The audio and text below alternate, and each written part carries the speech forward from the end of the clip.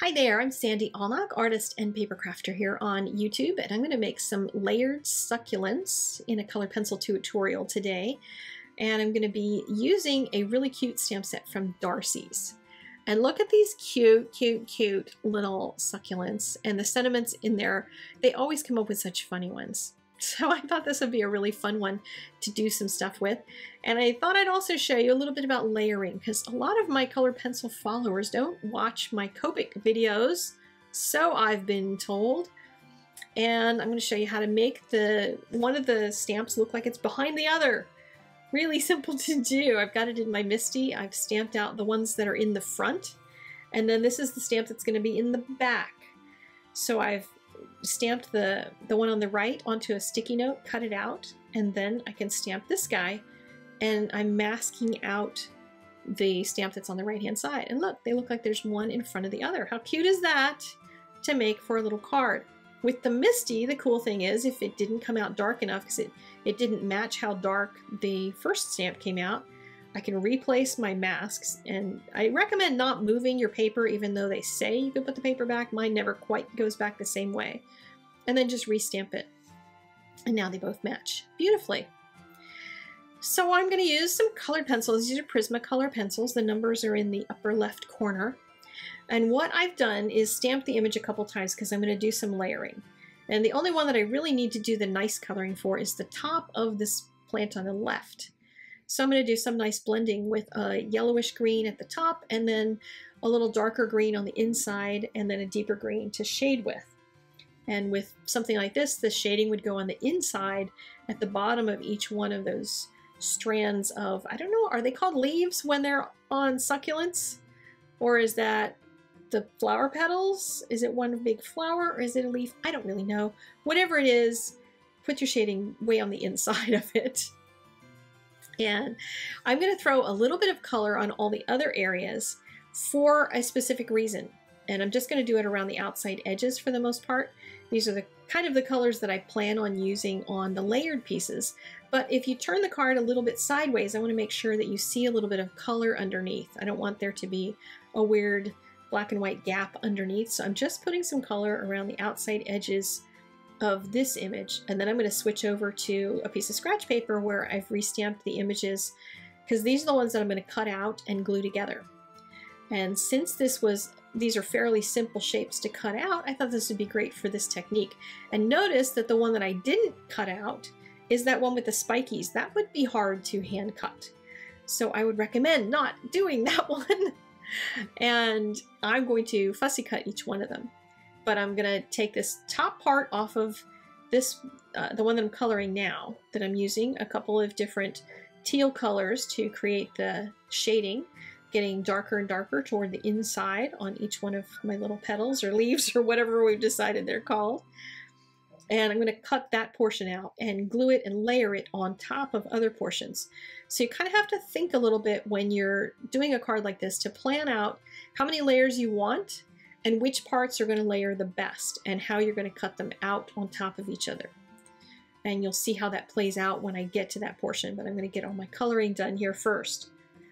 You could also use some Gamsol or baby oil to do some magic colored pencil techniques on this to make your blending really nice, but I'm just going to let the pencil show because I like the texture of the pencil. This one, I'm going to end up cutting out potentially a little bit of that top section. So I just put a little bit of that teal color for the plant so it doesn't show underneath, you know, like you don't see anything underneath. Then I'm going to do my whole coloring of the pot itself. And there's a lot of different ways you could do these pots. You could even color them with fun patterns on them and stuff. And that would be an interesting way to go. But I'm just going to use a solid kind of terracotta color on one of them, on this one, and then add some shading using a darker color when I'm all finished. But I'm kind of going in there with a very sharp pencil to fill in all the different sections of it. So with the paper texture, you often get little white gaps, and if you have a really sharp pencil, you can fill all that in, and it can be pretty smooth just using your pencils themselves. And I'll add a little bit of shading to both sides, and then a little bit under the lip of the pot and under the lip of where that that plant is going to be, as well as the little rope that's around it, the little twine, I guess you would call it. And then I'll have 2 different colors on my twine. And then I'll be ready to move on to the other one.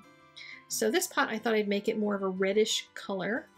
Just use a different color for the pot. I could have used the same color, but since they're going to be kind of one in front of the other, I thought it might help to have them be a little bit different than each other.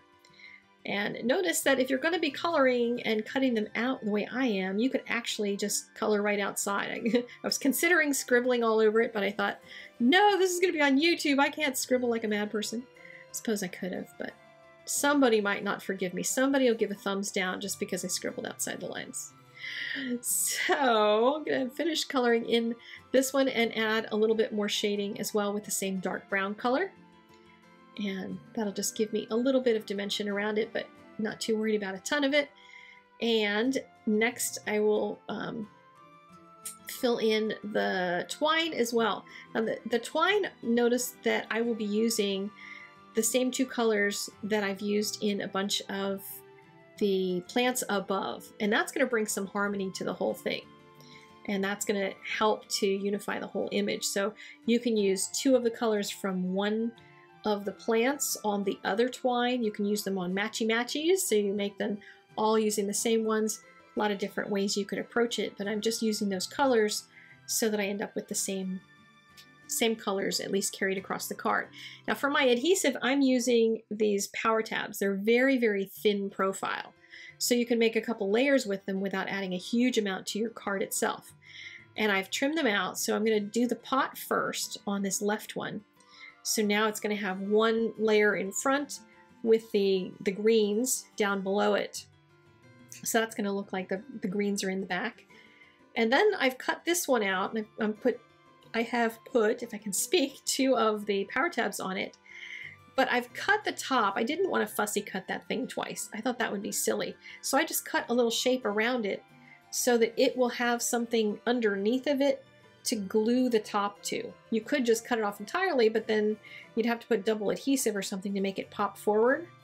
So I'm putting my adhesive, then sticking it right onto that little nub that I cut. And then I didn't have to fussy cut that whole thing again. But then I end up with these really cool layers on my card, and I get this really cool dimension, and it's really not very thick when you're looking at it in general. So the post office shouldn't even get too mad. As long as you don't use more than like 2 layers of this, then it's usually pretty good going through the post office without costing extra moolah. And I've added it onto I trimmed my panel out with a dotted die with a little stitching around it to make it a little bit more interesting, and then plopped it onto a white card. So I hope you enjoyed this video. If you did, click that like button, and all the supplies, as always, are listed in the description down below, as well as over on my blog. Pinnable images are there so you can remember what you saw, and I will see you guys later. Have a great day. Bye-bye.